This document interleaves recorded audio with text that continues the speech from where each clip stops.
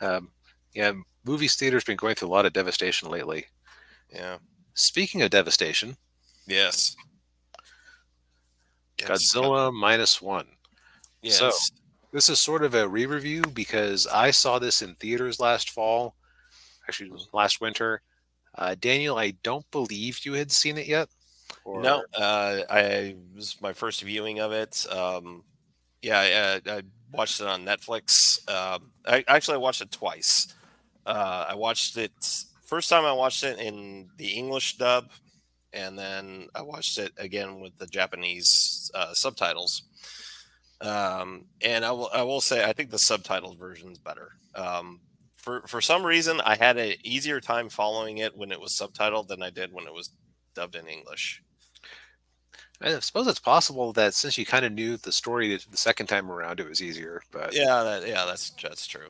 Yeah, but yeah. So I'll try to do a brief recap of the plot because, as DB mentioned, he did a review of it last winter, and he kind of went over a lot of it. But to recap it, the movie is mainly follows a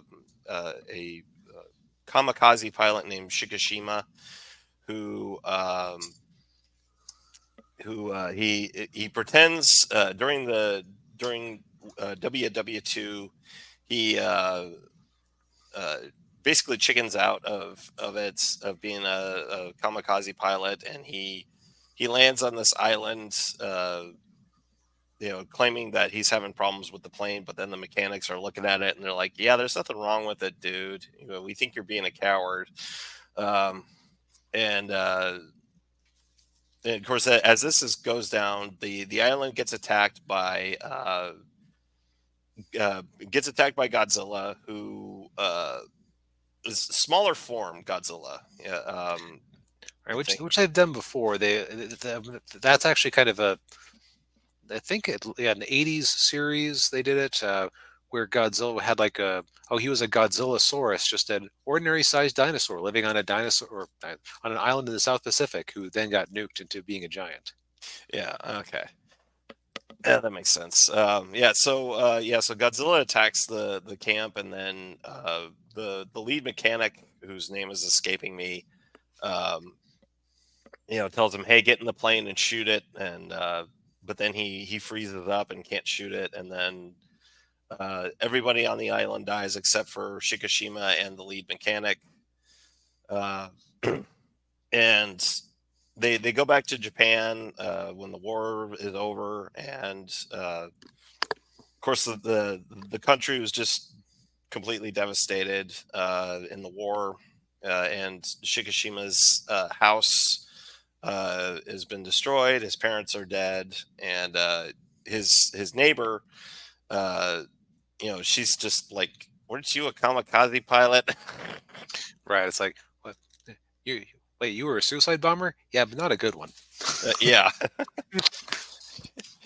yeah. So then he's basically trying to get his life in order, and then he runs into this young woman carrying a baby. The baby, and she hands him the baby, and he's just like, "What am I supposed to do?" And then he's sits around, and then he finally leaves, and she shows up and basically just ingratiates herself into his life with the baby, even though the baby is not her baby. And they kind of enter into this weird domestic situation. Right. Yeah, like some of his coworkers are surprised to find out that they aren't married and that the baby isn't his Yeah, because they seem to get on so well. right. Yeah, and yeah. So he takes a job working on a ship on a little wooden boat, basically mine sweeping. You know, getting the mines and destroying them, because during the war, uh, the U.S. and Japan were laying all these mines in the water, and of course, our mines, the U.S. mines, were more insidious, that they were magnetic. Yeah, Right. So metal boat passes by, it pops up, boom. yeah. So so they're going around taking out the mines, and then of course the U.S. The Cold War is ramping up, and the U.S. is doing all the nuclear testing out in Bikini Atoll, where Godzilla absorbs all the nuclear radiation and gets bigger. Yep. And then he's just making a beeline for the Japanese mainland. Yes. Why is he going that way? Because it's a Godzilla movie. It just wouldn't Yes. be the same if he attacked Singapore instead. Right. Yeah. But yeah. So then in Godzilla, there's some really great sequences out there on the water. Where they're dropping the mines, trying to stop them, and then Godzilla goes into Ginza, which they had just rebuilt. No, Ginza, like they were saying that it hadn't even been hit in the war. Like it was that's right. One of the one spots that had been spared, and he's like, can't have that. Yeah, right. Yeah, yeah, and so then of course the other part of it too is Noriko, the love interest in the movie. She took a job working in Ginza, and she's leaving just as Godzilla attacks, and then she's in the train car, and then he goes there to try to save her, but then she dies, quote unquote, and of course he's heartbroken, and he's like, I want to stop Godzilla. Right, and we should probably mark this with spoilers because yeah. So I'll say that on a second viewing, it seemed just as implausible that she was still alive at the end of it as it did the first time. Yeah. Well, did you notice the black spot on her neck? Yeah, I don't know what that is. Okay. I don't know if like that was a piece of Godzilla, if that was just like some sort of blood illness, or what that was supposed to be. Yeah, that would be something for them to approach in a sequel. Yeah, because her injuries appear to be very minor compared, considering what happened to her. Yeah, right. Considering that she was hit by a massive shockwave when the air was full of debris, and then when the shockwave from Godzilla's blast collapsed back on itself, everything was sucked back into the vacuum. Like, yeah, I don't care if you're Spider-Man, you're probably not surviving that. Yeah, yeah. But yeah. So what was it? Of course, the other part of it was with Shikishima, who clearly has post-traumatic stress. Combined with a massive amount of survivor's guilt and guilt that he didn't do his duty from his perspective. Yeah.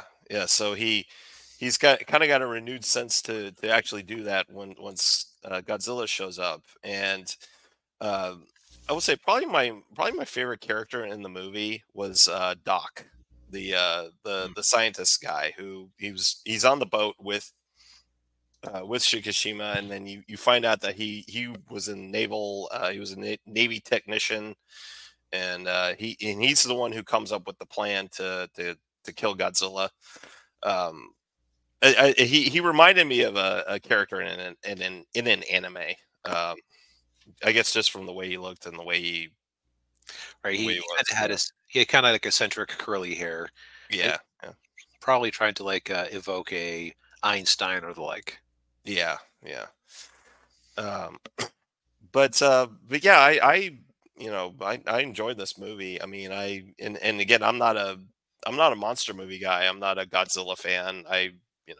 My only exposure to Godzilla has been with the Western movies, the Hollywood movies. The one that came out 10 years ago from the guy that did Rogue One, and then the really bad one from the guys that did Independence Day. Oof.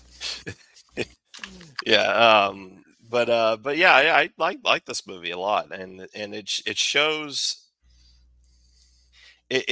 what can be done. You could still make a great movie with great action set pieces and visual effects on what did they spend on this? Like $12 million? The stated budget is $15 million, but the director apparently said in an interview, "Man, I wish they'd given me $15 million." Oh. Which isn't a number, but it's we know it was less than 15 million. Okay, yeah, yeah. So not a whole lot of money. So it's like, So my understanding is that okay, so part of what let them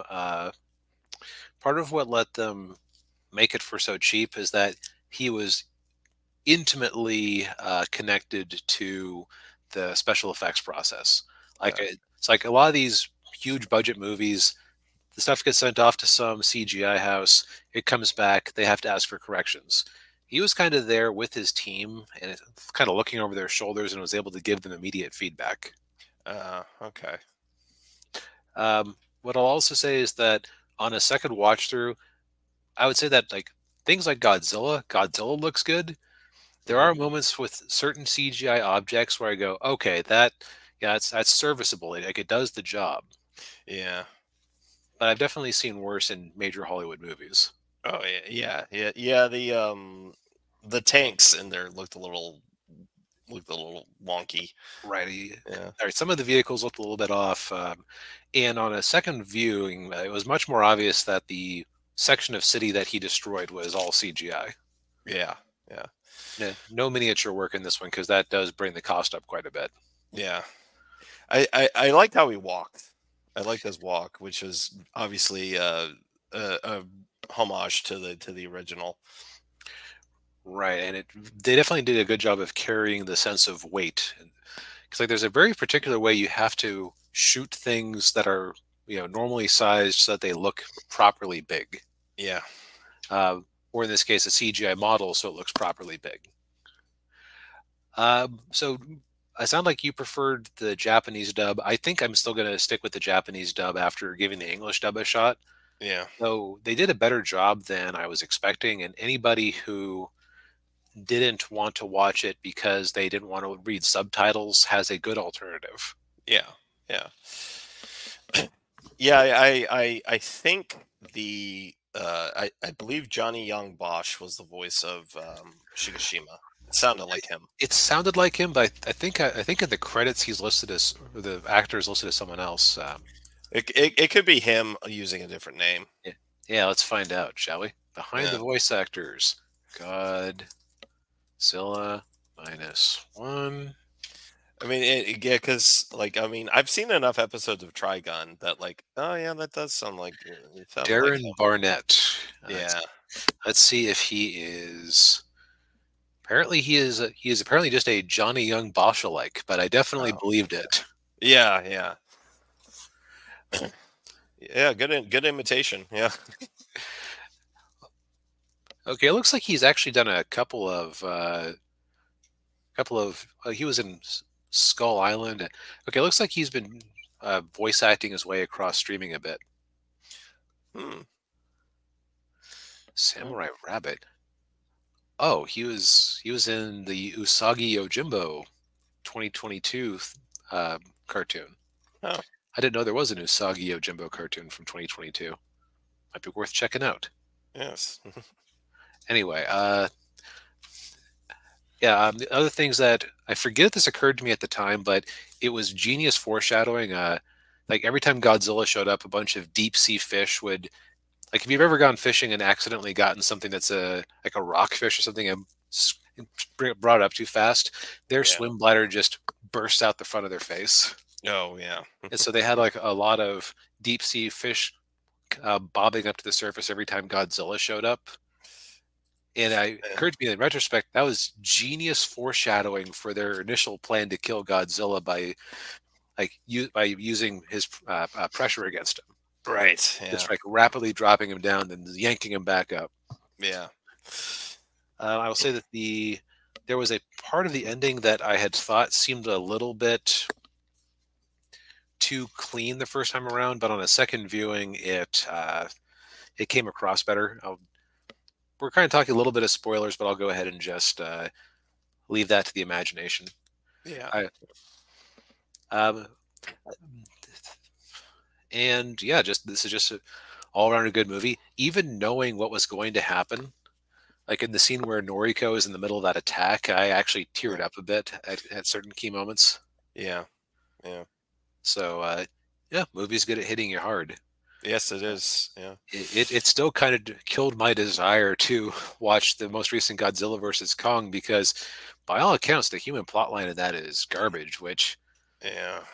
it's kind of raised the bar of, hey, you can have kaiju action wi- without having a dumb human plot. Right. Yeah. Yeah. Indeed. Yeah. I wish Hollywood would take note of this movie, and in terms of the storytelling and in terms of the money they spent on the movie. One thing I've noticed in a lot of Japanese media, at least ones that I would say are boy focused, I guess would be a way to put it, Hmm. is that, and I think this is very conducive to storytelling, is the mentality that you kind of have to prove yourself. Yeah. Because, like, where you have things like, I'll just pick on Disney a moment here, you have things like Turning Red, where the overall message of the story is that you were fine the whole time. It's everyone else who is wrong, or Yeah. Captain Marvel or whatnot. That doesn't leave anywhere for a character to go. But I Mhm. can, like, things like My Hero Academia. I'm a useless normie in a world full of superheroes. I wish I was super. Well, now you get the chance to be super, but you can't control your powers yet. Okay, Mhm. I need to get good. Yeah. It, like, just the sense that there is a duty that you have to fulfill, and then you either think you failed to fulfill it or you think you're failing to fulfill it. It just works very nicely. Yeah. And so characters need goals Yeah. outside of petty revenge or whatnot. Yeah. Yeah. And they can't just be the bestest ever right from the get go. Like, yeah. Exactly. And they also can't be complete victims either. Right. Yeah. Okay, we're speaking in absolutes. Yes. Um, there are exceptions, of course, but by and Mhm. large, for a story of this nature, like, imagine if Shikishima was just like, man, it was so unfair that they asked me to be a kamikaze, and everyone's just being mean to me now. Yeah. I didn't do anything wrong, and he just like kept insisting it the whole way along. Like, he'd be right. Like, people talked about him like he had failed them directly by not, like, man, one kamikaze pilot would have made the whole difference right there. Oh yeah. Um, Yeah. but like, if he had just been argumentative and argued his own case, way less interesting movie.